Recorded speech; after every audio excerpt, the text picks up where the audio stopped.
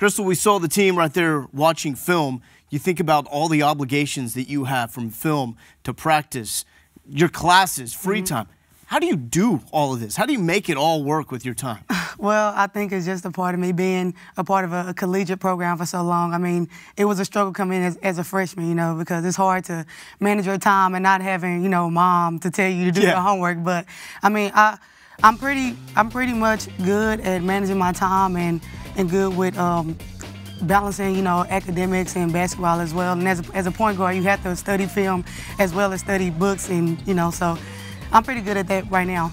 And when it comes to studying, when you're not studying hoops, why is education so important to you when you consider what you want to do after basketball? Well, I think it's because of the foundation that I had growing up. I mean, my mom's in the education department, so she always instilled in us that education comes first. I mean, it was plenty of times where she told me if I didn't finish my homework, I couldn't even go outside and play basketball with my brothers. So, I mean, I've always taken education serious like that, so it's just always been in me. It's natural.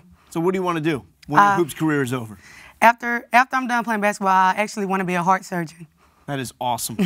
How did that come about, that idea? Well, I mean, I've wanted to be a heart surgeon for a long time. Well, actually, my first career choice was to be on a SWAT team, and then after I found out that, you know, that's pretty violent, you know, anything can happen. What do you think it was supposed to be? I mean, I was growing up, I used to collect like the police cards and go to different police officers and ask them for their cards and stuff. So I was really interested in doing that. And as I grew older and realized, you know, when the movie SWAT came out, I was like, yeah, I don't know if this is the right path. That's awesome. But I've always liked science and math, and it's always been challenging to me, I think. And I think that's really what made me want to pursue that career. How much work is it going to take to get there?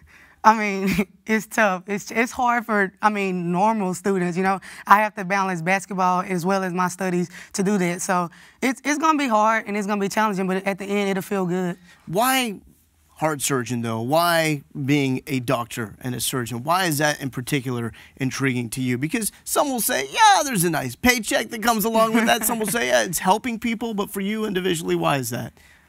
I think it was just something that I was interested in. I mean, I remember growing up, and we used to go to the science place, and my school took us to different like educational places and stuff like that. And I don't know, I've always been interested in that. This is really something I've legit wanted to do since I was about 9 or 10, and I've been prepared through high school. I was in advanced science cluster at my high school, so I've always followed that path, and so why stop now, you know? Well, you're heading to the last stage of your career here at the University of Texas. When you look at what you've done as a player, what else is there out there for you in this senior season?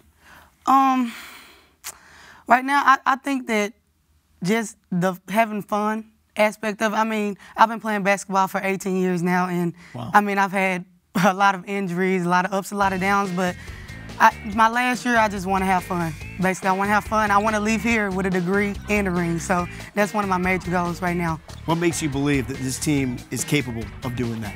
I mean, as everyone saw at the beginning, I mean, we started out with a bang. I mean, this team has crazy potential.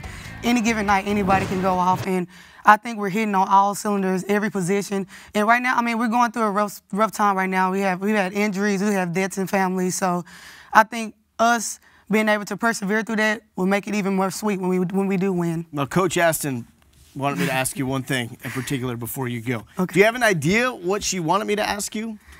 I don't know. I think it has something to do with coaching, but I'm not sure. No, it doesn't. It doesn't. Actually has to deal with your height and Coach Aston's height. She wants to know who is taller. Well, I definitely think I'm taller than Coach Aston, but, you know, since she wears heels all the time, you can't really tell. So. Oh. I know for a fact I'm taller than Brooke McCarty, though. We'll just get that straight. So you got somebody. Is that your only victory? I was definitely excited when Brooke came to the team. Well, you know what? You got the best hair on the team. How about that? I know you were checking that out. It looks good. And we'll tell Coach Aston that you're taller. Well, at least pretend that's the case, whether it is or not. Krystle, thank you so much for joining us.